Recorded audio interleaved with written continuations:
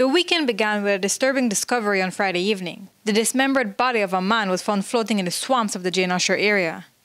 And since he was beheaded, the police are having a difficult time identifying him. The body was removed from the area.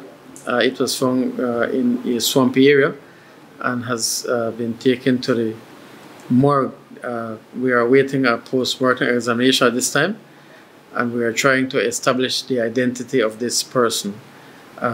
Based on the post-mortem, then we will do further investigation through DNA to determine who this person is. So we understand that this body was found just a torso.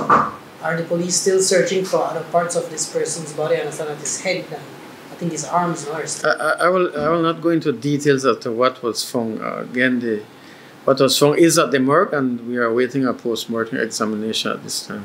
But the family of 27-year-old Akeem Augustine is certain that the body belongs to him, based on a tattoo on his back. I saw the tattoo and the pants that he left home in. So that's the only way I could have identified that it was him. Augustine went missing on Christmas Day after attending a party in the same area. Over a month later, it's the worst possible outcome for this family, who still had hope that maybe he would turn up alive.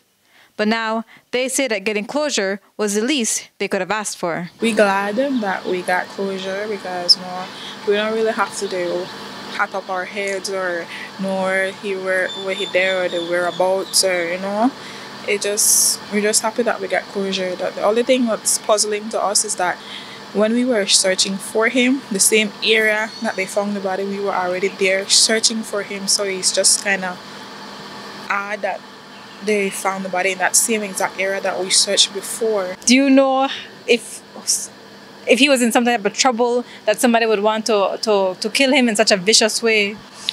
Well, yes, because he's a person whereby he's very ignorant and everybody would want to target him because of the area he comes from, and he's well known to a lot of people and everybody look at him as this trouble person, but everybody have a second chance to life. Everybody have a time for turn their life around.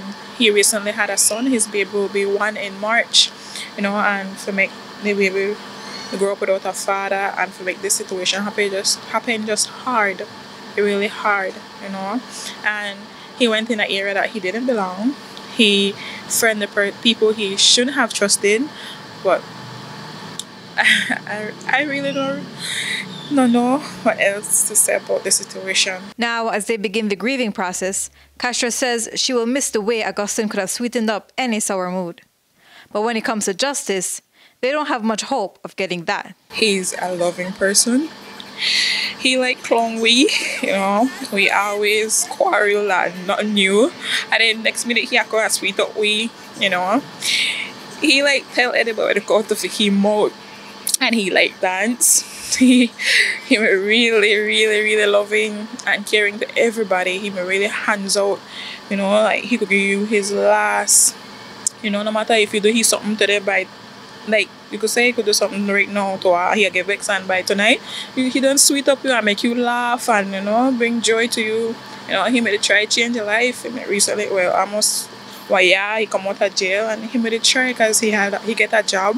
And I want him to tell me one for his son and his girlfriend, which is my little sister. Does the family believe that you guys will get justice?